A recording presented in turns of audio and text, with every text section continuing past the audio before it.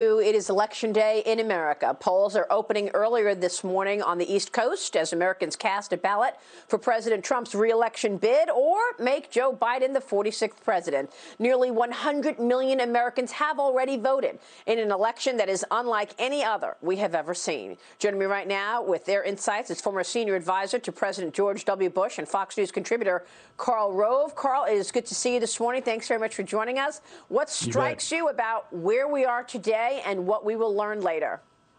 What a wild and weird journey it's been for the past most of the year. So it's going to be an exciting election and lots of twists and turns available. But it's been wild. I'm going to be watching tonight early on. Remember, President Trump got 306 electoral votes. He got 304 when the Electoral College voted because there were two Texans who flipped and voted for somebody else. Those boys are still on the run. The Rangers are after him. But he's got 36 votes, 36 electoral votes that he can give and still be at 270. So early in the evening, I'm going to be watching to see Florida, Georgia, North Carolina, and Ohio, which report relatively early, and then later on Iowa and Arizona. These are states that are considered to be in competition that Trump won. And then I'm also going to be watching the blue wall, which is 46 electoral votes in Pennsylvania, 20, Michigan with 16, and Wisconsin with 10. The problem is that Pennsylvania has not only it's extended the date by which it can receive ballots until Friday, but it is also a state where they're not going to be able to begin opening the million-plus early votes, mail-in votes, and begin verifying them until tonight, which means they're not going to have much of a count out of those by the end of the night. We're not going to know the final outcome in Pennsylvania until at least Friday when they get the last boatload of ballots in the mail. And Wisconsin, however, will be starting to count again today, just like Pennsylvania. But at least today is the deadline for the people in Wisconsin to turn in their ballots. Yeah, what did you think about what the Attorney General of Pennsylvania said yesterday on Twitter that basically Biden is winning?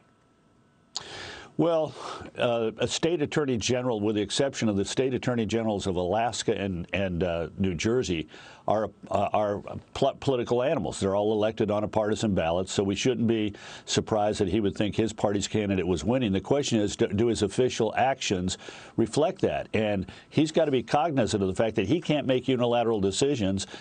He's speaking on behalf of his state, and he is subject then to counter arguments.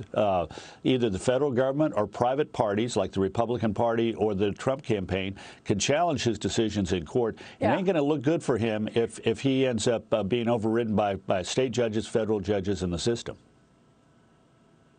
Well, that's right. And that's why I question it, because he writes, if all the votes are added up in Pennsylvania, Trump is going to lose. That's why he's working overtime to subtract as many votes as possible from this process. This from a sitting attorney general. Let me ask you about James Freeman's new op-ed in the Journal, and it's titled Biden's Closing Argument, Karl. Freeman writes that Joe Biden closing his campaign with insults hurled at President Trump, despite touting a campaign promising decency. Your take on this, Karl? I think James is absolutely right. I've been astounded the last week. I wrote last week about the closing arguments he made in speeches in Warm Springs, Georgia, and earlier in Gettysburg, which his campaign said, this is our closing argument, which were vacuous. They were a call for unity. Lots of people have successfully made the call for unity in a presidential campaign. Ronald Reagan did. He said, we need to unify our country. But behind what? A supply-side tax cut, strong military, limited role for the federal government, restoration of American optimism. Franklin Roosevelt tried to unify the country behind a program of temporary work, public works programs, and experimentation so that as he said, no one would starve. But my man McKinley, let's unite the country behind the principles of sound money, gold-backed dollars, and protectionism. But what is the unity behind Biden? It's I'm not Trump, and then he spends the last 7 or 8 days doing a very bad imitation of Trump by he called the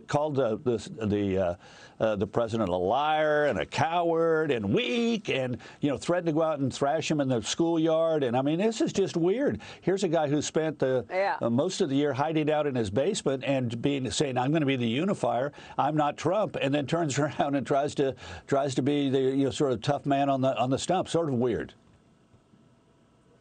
Well, it's also the same vein, and here's Aw Shucks Joe from Scranton, and campaigning on character, and we get the laptop from hell, which shows all these big business dealings that Hunter had, and pocketed money with them. So there's that as well. Karl, it's good to see you this morning. Thank you so much for being. Final word. Go ahead, Karl. Well, it is weird that he does this, and it's also I wish the president was stronger on saying. Biden reminding people, Biden said Hunter did nothing wrong. He already condemned himself by that phrase. Yep. Well, we know that that's not true, actually. Karl, great to see you. Thank you.